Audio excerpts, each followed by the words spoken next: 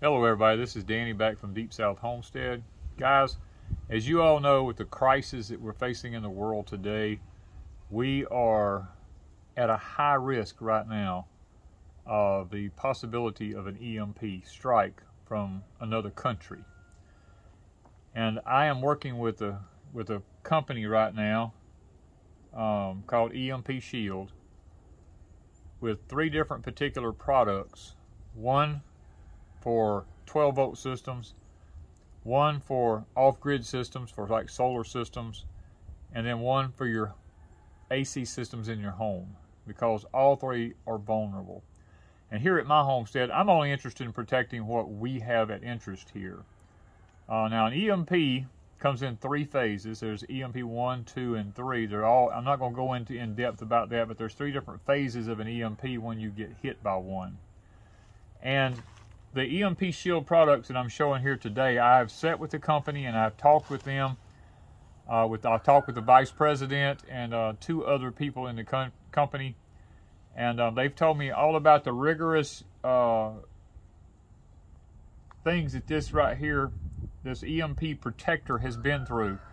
They have assured me that it has been through the same testing that the military tests theirs with, and even doubled what the military does, and it still has withstood 40 hits and not burn it up. But now the ones for the house is totally different. We'll talk about that when I install the ones for the house on the AC one. But this is a DC system. Now I'm going to be installing one on our vehicles, because if we're out on the road and something happens like an EMP, I want to be able to get home. This right here is my Kubota Tractor. The other thing Wanda and I talked about was, should an EMP happen, now I don't have enough fuel to run forever. I mean, I understand that. I'm not stupid. But I have enough fuel to get me by. If I'm very frugal with it, I could make it for a while. And after talking with Wanda about it, I said, you know what? Let's EMP-proof the Kubota, because this is the one tractor that we use to do everything around the farm here with. Now we have the Cub Farmall, but the Cub Farmall is a 6-volt positive ground system. I haven't talked with the company yet and gotten any kind of information from them about a system to protect the Cub with. So I'm going to stick with the 12-volt Kubota right now. It's a very simple setup to hook this up. A minor could do this. A kid could do this. I mean, there's no reason why a person on a 12-volt system like a tractor could not do this. Now I'm fixing to show you how I've got it hooked up. Now understand, this Kubota was a compact tractor. When they said compact, they stuck stuff in here in a tight place. I mean, guys, there is no extra room on this tractor anywhere for anything. I mean, I've had to improvise this thing here like crazy, and I'm just hoping and praying that it'll hold up, because if it don't, I'm going to have to build a special bracket to mount it on. So let's look at where I've got it at now. Okay, guys, this is the bracket here, the EMP thing, the shield. Now, it has a sticky on the back of it back here that's Velcroed onto it. Right here on this piece on the battery box here is the only thing I could find to put that sticky on to make this thing fasten down, and it's stuck. It's stuck good, but you know, tractors vibrate a lot, so I'm going to have to kind of keep an eye on it. But that's the only place on this tractor I could find to put this thing. There is no room around the motor nowhere that has a place where it just doesn't get too hot.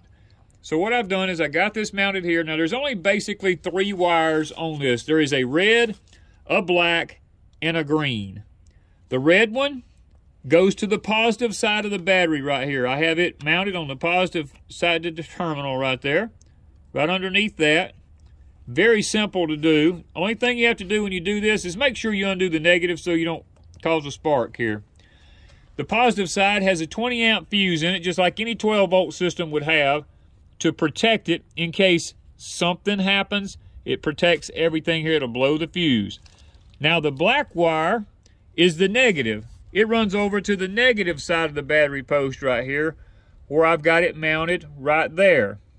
The only wire left is a green wire, which is right here, and I have it ran through this casing stuff. It comes out, the only place I could find to put this thing was underneath the little radiator reservoir here. Right here underneath the water reservoir where the antifreeze and all is kept in it at is the only place on this tractor I could find with a bolt where I could get to it to mount this thing. So I had to take all this off to put that on there. I had to do some improvising, but we've got that done. As you'll notice, there's several feet of wire right here. Now, you don't want to mount that ground more than 4 foot from your battery here or anything like that. It needs to be 4 foot or less. I went and purchased a 3/4 inch flexible conduit and put the wire all inside of it. I zip tied it up real nicely here because tractors vibrate a lot and there's a lot of debris and everything gets up under here, so I kind of protected them. I didn't want to cut the wires and shorten them up because who knows, in the event something happens in the future and I need to get rid of this tractor, I want to be able to take this off and mount it on another tractor if I get the opportunity. So this is the way I have it mounted on my Kubota. Right here is the only way I could find to really do it to where it would work like it's supposed to. Now, I know you can't see it because it's daylight out here, but that little green light right there comes on up under there. When it gets dark, that little light burns all the time. It's just like a little LED light. It's not going to run the battery down, so you don't have to worry about that. In the description down below, I'm going to have a link to these 12-volt EMP shields here.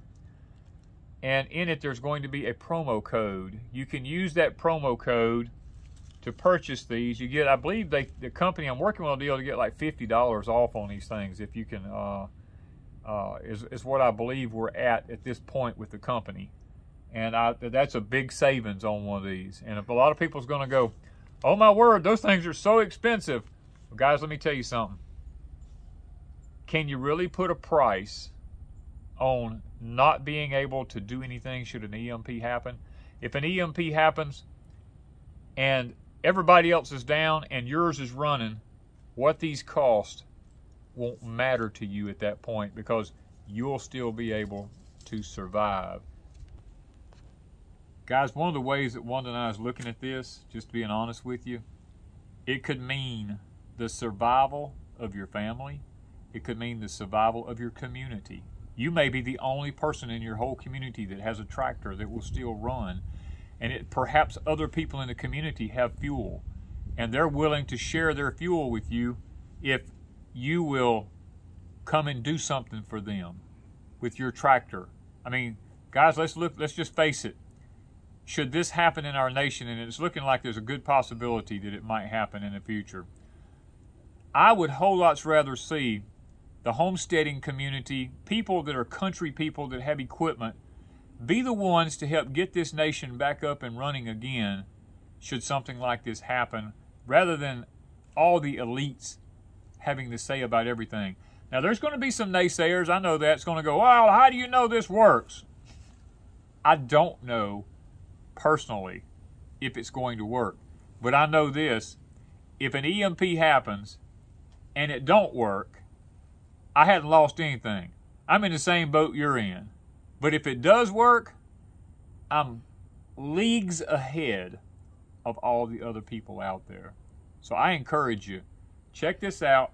If you've got a vehicle or a tractor and you would like to have one of these for them, check out the description down below, guys, and see about using the promo code. Get you one, and guys, get it hooked up quick because we don't know when this might happen. Thank you, guys, from Deep South Homestead.